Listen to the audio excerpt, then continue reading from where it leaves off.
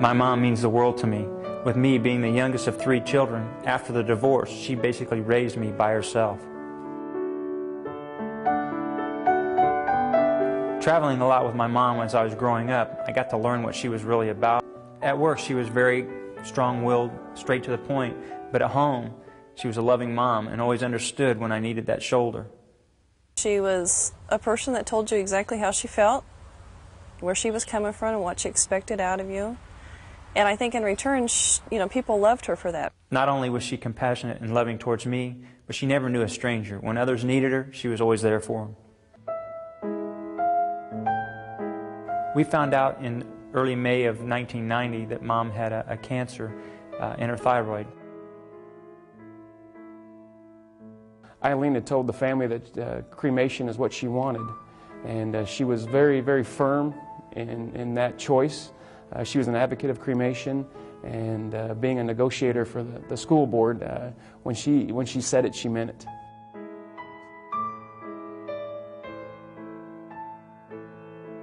Mom told us that she didn't want to be a burden on us. She basically told us that she wanted to be cremated and then scattered. She didn't want us to have to go to the cemeteries on Memorial Days and birthdays and special occasions to put flowers out there. She just didn't want us to do it. She even told us that she didn't want any service of any type at the funeral homes. She said, "Boys, don't spend any money at the funeral homes. You keep it and have a party on me."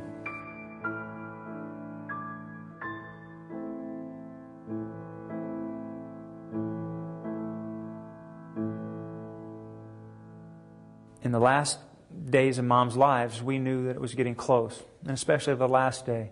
My brother and myself, we were there in the local hospice unit, and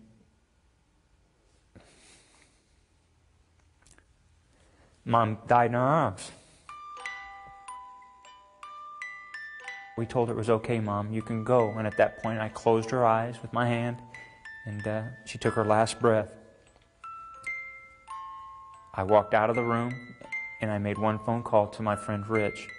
And at that point, he says, "Don't worry, I'll take care of everything." Rich came over, and we discussed all the choices that we had to make at that point, whether it be a casket or direct cremation or any other services available, such as a memorial service, a viewing, or any of that. And we told Rich, Mom didn't want any of that. She wanted to be directly cremated and scattered. I felt as a funeral director the request that Blake's family had come to me with an immediate cremation, deeply in my heart was not the right choice. I felt that there's a need to memorialize their mom. When people found out that we weren't going to have any type of service for my mom, basically Mom's friends kind of dictated to us, we're coming. We're either coming to a church, we're coming to a funeral home, or we're coming to your house. We don't care where we're coming, but we're coming to pay our respects to your mother. You're not going to shortchange us. We're coming.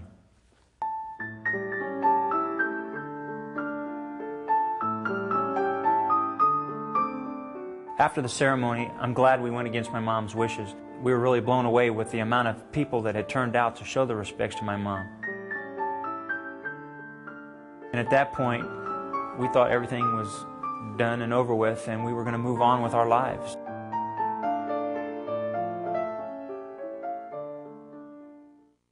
Six years into the process after my mother had died, I had my first son. And I had nowhere to take my son to tell Grammy stories. And things started to bother me. He started to realize then that I think he had kind of made a mistake with what they had done, and not having an actual burial site or someplace to actually go and visit with our child and to have some closure. I'm driving around town telling a good friend of mine how I'm feeling, a man-to-man conversation, and he said, "You know, that's kind of funny. Let me take you for a drive." So we went to the local cemetery here in town. As we drove up, he made the comment, "Get out of the car." And he said, "Sit over there on that bench. See that bench right there underneath that shade tree? Go over there and sit down on that and tell me what you think."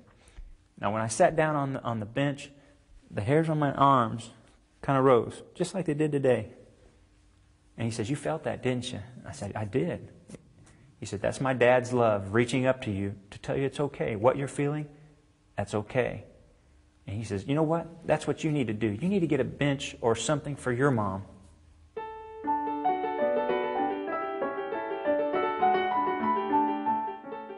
I think the day when Blake came home and he had been at the cemetery with his friend, that he realized that having a memorial bench would be a place where we could go to actually sit and visit, leave flowers, you know, kind of a spot where we could take the children and say, this is Grandma's bench. And to him, that was a way that he found closure. October 1999, on a rainy Saturday morning, we had a dedication service for my mom's new bench, a memorial bench, a place for us to go and tell stories and just kind of reflect on things that she had done with us over the years. And we released 7 white helium-filled balloons. The balloons signified one of each of the grandchildren some mom never had seen. Well, when we released the balloons out over the highway, the biggest weight in my life was lifted off of my shoulders. I now had closure. I had a place to go to. I had a place to tell stories to my kids.